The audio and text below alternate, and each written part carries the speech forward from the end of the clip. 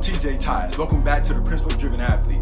You can be considered a great athlete unless you first have great character. Sports, just like life, is about two things. It's about investments and it's about adjustments. Every single rep, every single practice, every single game is an investment into your future. When you get into the game of your life, you can't get out what you didn't put in. So if you didn't put in greatness with every rep, if you didn't put in greatness with every single practice, you can't get to the game and expect for greatness to come out. You get out what you put in. So you must make sure that your investment is an investment of a lifetime, because you're going to be upset when you get to that moment and you can't have what you want to have. You must make sure every single day, every single practice, every single rep, you're doing the best that you can so you can get the best in return. But then life will happen to you. And when life happens, when the unexpected happens, you must be able to make an adjustment. That's right. In order to elevate, you must be a person, you must be an athlete, you must be a coach who can adjust on the run. It's going to be unexpected. And you're going to say to yourself, man, what am I going to do? But if you invested the time, if you invested the work, then you're ready to make that adjustment and do what you have to do to continue to get better